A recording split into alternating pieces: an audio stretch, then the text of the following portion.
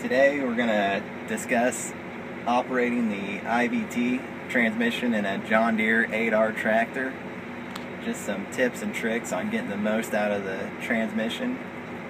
First of all, a couple important features: the throttle, of course, your transmission selector, and then your transmission settings are going to be displayed on the command center screen and on the corner post display. First of all, the transmission selector, you of course have a park position, a reverse position, and your F1 and F2 positions, and you'll use the knob to choose between those, and your scroll wheel to select your speed.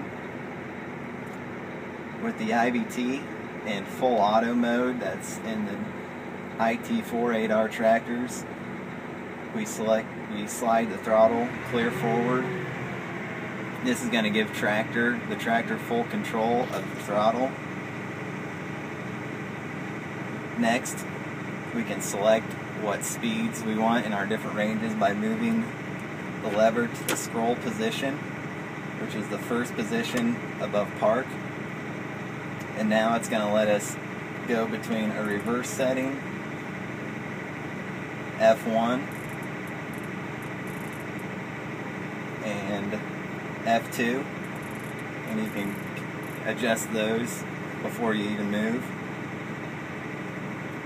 Next, we can slide our selector lever to forward or reverse, and it's going to accelerate up to the selected speed.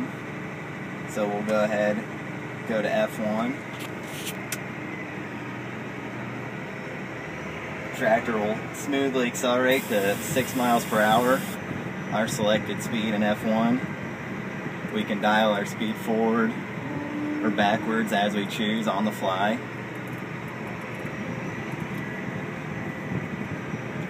And then to stop, we can simply slide our lever back to the neutral scroll position. Same with reverse, simply slide it back to the reverse position. Slide it back to the neutral position to stop. You can also use the brakes to start and stop the machine by holding down on the brake pedals locked together. We can then slide the lever to the forward position, and as soon as we let off the brakes, we'll smoothly accelerate to the selected speed. And then we can depress the brakes again to stop from the selected speed, and then just move the lever back to the park or neutral position and let off. Slide the lever back to low idle to take back control from the computer. And that's a quick lesson on operating the IVT transmission.